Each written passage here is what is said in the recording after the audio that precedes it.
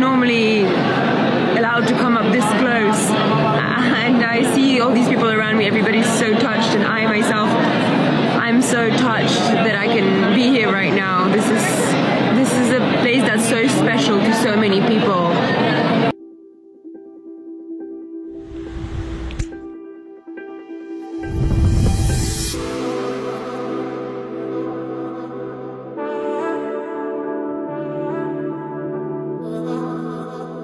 This vlog is the story of a whole culture, of a history. Let me take you on the ultimate road trip of Sindh. What do you think this is exactly? I mean, it looks like an ornate palace of some kind, right? But it's not. This is actually a place that I've been meaning to visit for ages, having seen it on Instagram and on YouTube and on Facebook, shared by everybody apart from me. But I'm finally here, and this is no palace. Although you could be excused for mistaking it for that. This is a graveyard, one of the biggest in the world, and it's called Makli Necropolis. It's home to almost 1 million graves. Can you believe that? And it spans like 300-400 years. This is just an amazing place to be in.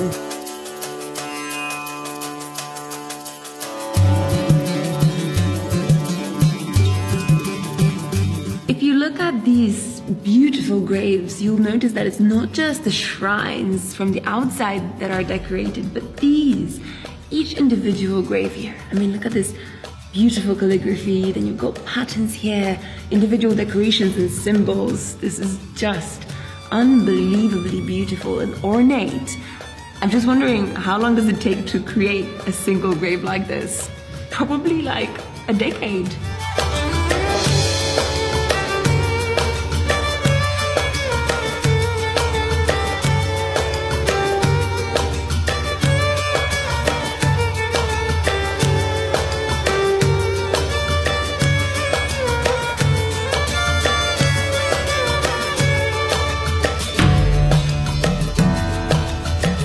I was stunned by everything I saw at Makli Necropolis, but we had to keep on moving north towards Ranikot Fort.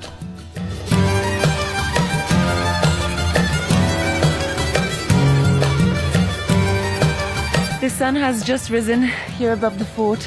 We arrived just in time, and it's so cold, I'm shivering. But I want to see how this place looks from the top.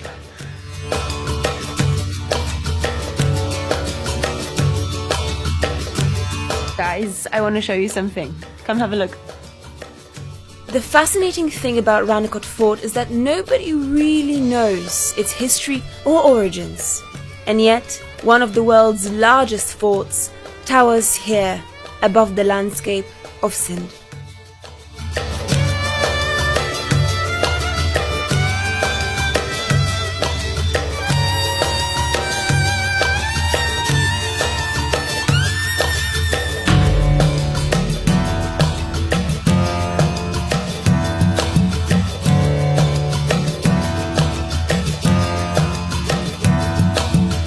This is the kind of view that justifies getting up at 4 a.m. only to get here at sunrise, when the first rays of daylight begin to hit this beautiful structure and lend it that incredible celestial light. This is the true beauty of the union between a man-made construction and nature. And there's nobody else here. Just me and my camera and my crew somewhere in the distance. I've run away from them.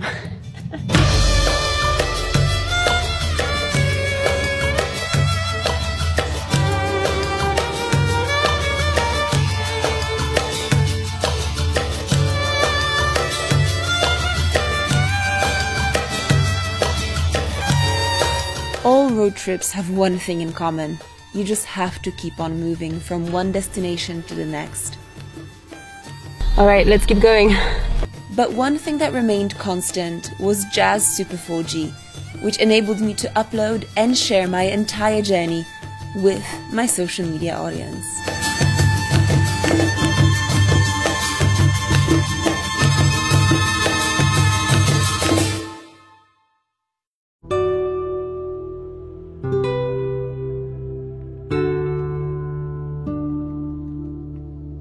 It's so hard for me to process that we're actually here in the shrine of Lal Shahbaz Qalandar here in Sevan Sharif. You know, apparently this place is visited by about 1 million people every year, and now I am one of those people.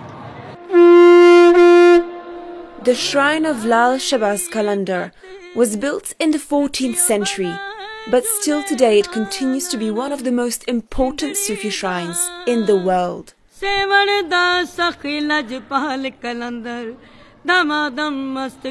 I could hardly believe it when I was invited to see the tomb of the saint himself and offer my blessings. I feel so lucky right now at the heart of the shrine. I see all these people around me, everybody's so touched, and I myself, I'm so touched that I can be here right now. This is a place that's so special to so many people.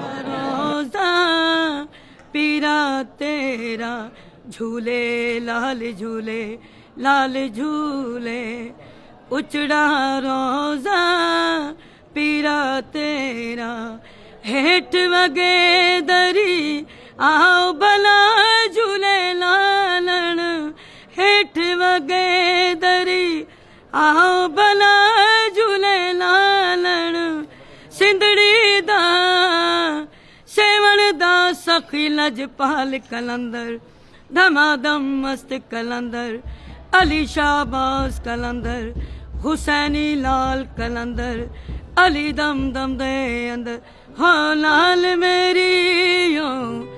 Anyone who's been to Sevan Sharif will tell you, this place has a magnetic pull, a spirituality and a significance of its own. It was hard to leave it behind. As we continued our journey, we found a very different kind of oasis.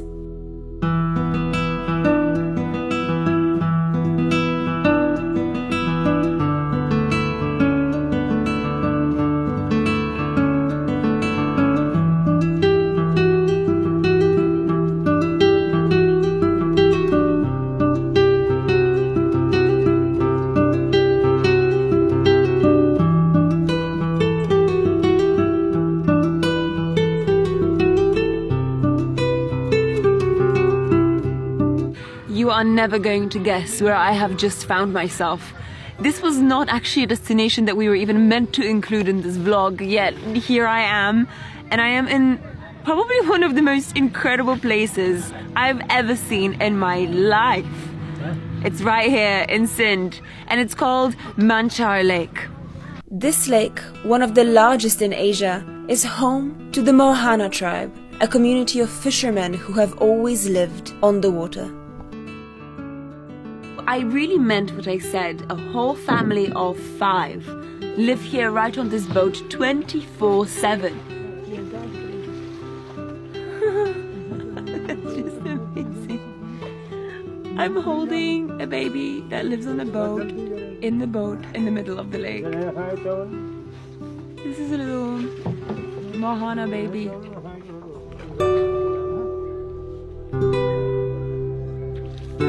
They don't come on land, they don't have a house on land. This is their house. This is where they sleep, this space. That is where they eat. There's a little stove there. That's their kitchen. And a small roof over their heads. And this is where they live and work and spend their time as a family. In the middle of an infinite lake.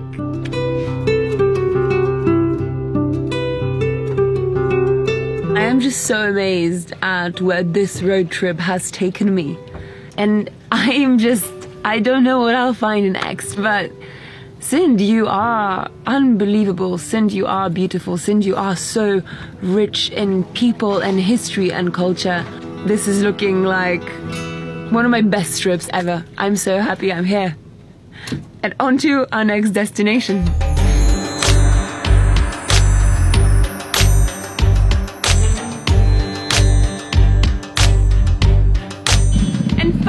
Finally we have arrived in Sakar.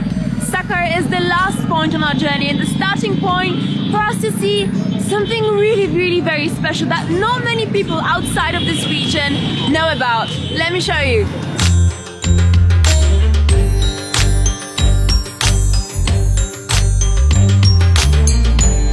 Our trip to Sakar and Rori started with the Sateen Dora Astan, also known as the Seven Sisters Graveyard. Legend has it that the 7 sisters who are buried here died protecting their honor and their modesty from prying eyes.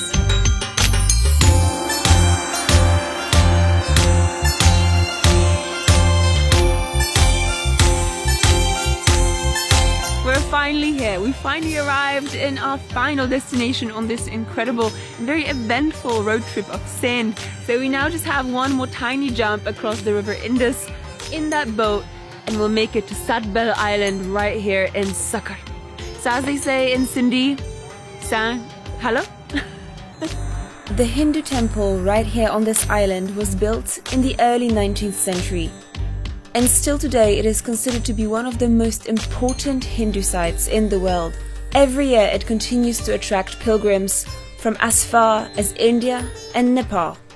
So I see already there's a lot of Hindu heritage here, a lot of Hindu history. You know, this beautiful temple, gate, decorations that actually remind you of things that you find in India. Go and check it out.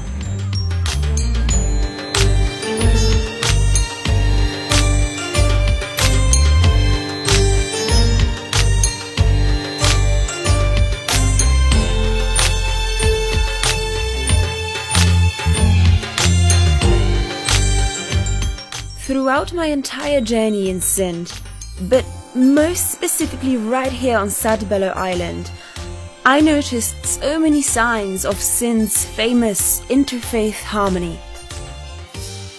Right here in this temple, representations of Guru Nanak, of Hindu deities, and even of Jhulelal, who is considered to be one of the most prominent Sufi mystics. All of them existing side by side.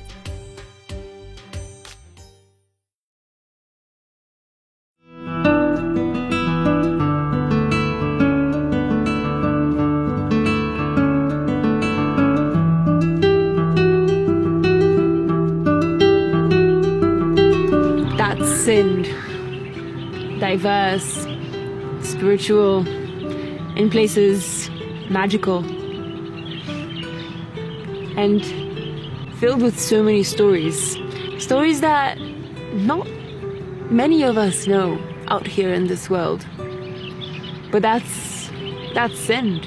Understated, but majestic in that beautiful, mysterious elegance. I think this is a place that needs a lot more than just a few days for you to truly understand, to truly comprehend and to truly get under the skin of everything that is part of Sindh. So here's to many more returns.